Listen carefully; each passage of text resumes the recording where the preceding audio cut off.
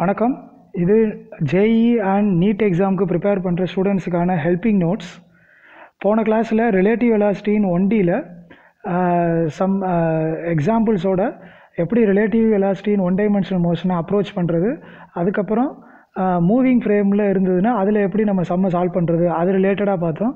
இன்றைக்கி நம்ம அதோட கண்டினியூவேஷனாக அந்த மூவிங் ஃப்ரேமையே எக்ஸாமில் எப்படி சம்ஸாக கேட்பாங்க அப்படின்னா, ரிவர் போட்மேன் ப்ராப்ளம் அந்த மாதிரி கேட்பாங்க. அதாவது ஒரு ரிவரில் ஒரு போட்மேன் டவுன் த ஸ்ட்ரீம் போகிறான், அப் த ஸ்ட்ரீம் வர்றாரு அப்படின்னா அவரோட வெலாசிட்டி என்ன, டைம் டேக்கன் டூ அண்ட் ஃப்ரோ மோஷன் என்ன அப்படிங்கிற மாதிரி கொஷின்ஸ் கேட்பாங்க.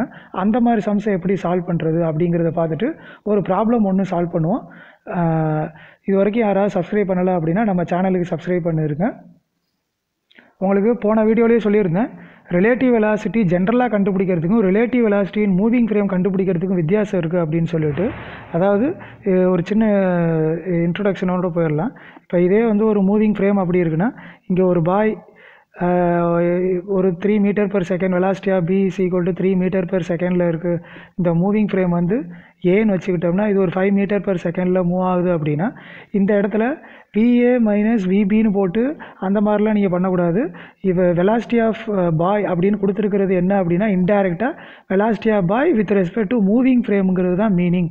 அப்போ velocity of boy with respect to frame is equal to நம்ம என்னென்னு சொல்லுவோம், velocity of bye minus velocity of frame. ஆனால் இங்கே கொடுத்துருக்கிறது இன்டைரக்டாக அது எதை மீன் பண்ணுது அப்படின்னா, velocity of boy with respect to frame.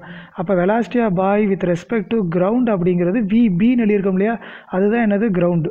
அப்போ இதை எடுத்துக்கிட்டிங்கன்னா velocity of boy with respect to frame plus velocity of frame. அப்போ velocity of boy with respect to கிரவுண்டை நம்ம என்ன எழுதலாம், விபிஎஃப் 3 + 5 எவ்வளவு 8 மீட்டர்/செகண்ட்.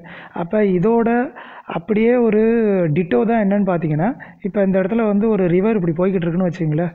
இப்போ இதில் தான் ரிவர், இது தான் இந்த மாதிரி போய்கிட்டு இருக்கு. இப்போ இது velocity of river is equal to ஒரு 100 மீட்டர்/செகண்ட்னு வச்சுங்களேன் ஒரு எக்ஸாம்பிளுக்கு. இப்போ அவங்க என்ன கொடுப்பாங்கன்னா, velocity of boatman with respect to river or velocity of boatman in still water or roving velocity எது வேணாலும் கொடுக்கலாம். வேணால் நோட் பண்ணிங்க. velocity of boatman with respect to river கொடுக்க மாட்டாங்க. அவங்க எப்படி கொடுத்துருப்பாங்கன்னா, இந்த மாதிரி கொஸ்டினில் கொடுத்துருப்பாங்க, velocity of boatman in still water அப்படின்னு கொடுத்துருக்கலாம். இல்லை ரோவிங் வெலாசிட்டி இப்படியும் கொடுக்கலாம், ரோவிங் வெலாசிட்டி அப்படின்னு கொடுக்கலாம். இல்லை velocity of boatman with respect to river. இது மூணுக்குமே சேம் மீனிங் தான், சரிங்களா? இதில் மட்டும் நீங்கள் எதுவும் கன்ஃபியூஸ் ஆகிக்காதீங்க. இப்போ சப்போஸ் இதில் velocity of boatman in still water அப்படின்னு ஒரு கொஸ்டினில் சொல்லிட்டாங்க அப்படின்னா, நீங்கள் அதை என்னென்னு தான் கன்சிடர் பண்ணிக்கணும் அப்படின்னா, velocity of boatman with respect to ரிவர்னு தான் நீங்கள் கன்சிடர் பண்ணிக்கணும். ஒருவேளை ரோவிங் வெலாசிட்டின்னு கொடுத்தாலும் என்ன கன்சிடர் பண்ணிக்கணும், velocity of boatman with respect to ரிவர்னு தான் கன்சிடர் பண்ணிக்கணும். இப்போ ஒருவேளை velocity of boatman with respect அதாவது ரோவிங் வெலாசிட்டி, இப்போ ரோவிங் வெலாசிட்டிங்கிறது ஒரு 5 மீட்டர்/செகண்டுன்னு வச்சுங்களேன். இந்த மாதிரி போனால் அலாங் த ரிவர் போனால், அலாங் த ரிவர் ஸ்விம் பண்ணால் அதுக்கு பேர் என்னென்னா டவுன் ஸ்ட்ரீமில் ஸ்விம் பண்ணுறாரு அப்படின்னு அர்த்தம். Opposite to the river flow, opposite to the river flow அப்படின்னா அப்ஸ்ட்ரீமில் ஸ்விம் பண்ணுறாரு அப்படின்னு அர்த்தம். அப்படின்னா what is the velocity of boatman with respect to ground down ஸ்ட்ரீம்னு கேட்டாங்கன்னா, வெலாசிட்டி ஆஃப் போட்மேன் இந்த 5 இருக்கு இல்லையா, அதுதான் நீங்கள் இங்கே எழுதிக்கணும். Velocity of boatman with respect to river plus velocity of river இப்படி தான் நீங்கள் எழுதணும். அப்போ velocity of boatman with respect to ground இங்கே என்னது 5 + 100 105 மீட்டர்/செகண்ட். புரிஞ்சதுவே அப்ஸ்ட்ரீம்னு வச்சுங்களேன். இந்த மாதிரி ஒரு ரிவர் இருக்குது, இதில் வாட்டர் இந்த சைடு இப்படி போய்கிட்டுருக்கு, வாட்டர் இந்த பக்கம் போகிற மாதிரி வச்சுக்கோமே. VR is equal to 100 மீட்டர்/செகண்ட் velocity of river. அப்போ ரோவிங் வெலாசிட்டி அப்படின்னு கொடுக்குறாங்க. அப்போ ரோவிங் வெலாசிட்டி அப்படின்னா என்னது, velocity of boatman with respect to river. அது என்ன கொடுக்குறாங்க அப்படின்னா இட் இஸ் 5 மீட்டர் பர் செகண்ட்னு கொடுக்குறாங்க.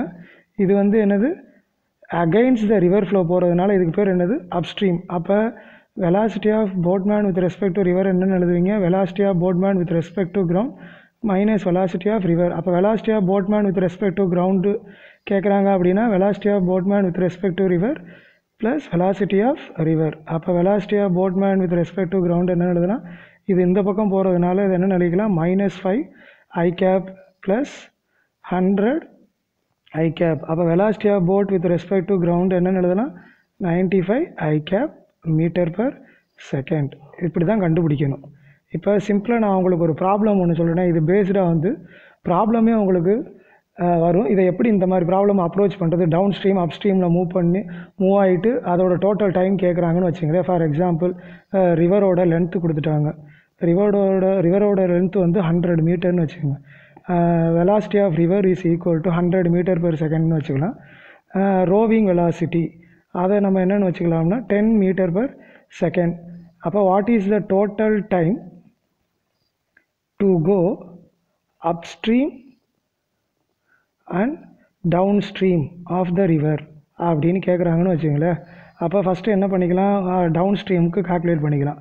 அப்போ டவுன் ஸ்ட்ரீம் கால்குலேட் பண்ணுறீங்க அப்படின்னா அதோட டைமை T1ன்னு வச்சுக்கலாமா. அப்போ total distance in down stream by velocity of boat with respect to ground.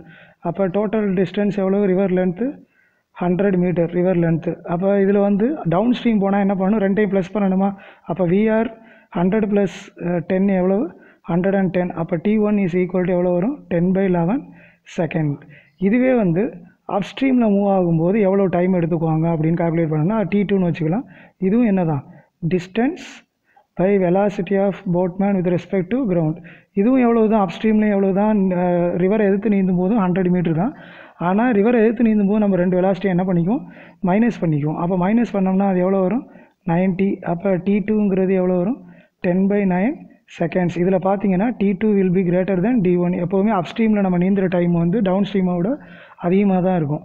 அப்போ டோட்டல் டைம் என்னென்னு எழுதலாம், T is equal to T1 + T2. அப்போ T is equal to 10/11 plus 10/9. So இதை வந்து என்ன ஆன்சர் வருதோ அதை நீங்கள் இன் டேர்ம்ஸ் ஆஃப் செகண்டில் கால்குலேட் பண்ணிக்கலாம். இந்த மாதிரி தான் நீங்கள் கால்குலேட் பண்ணணும்.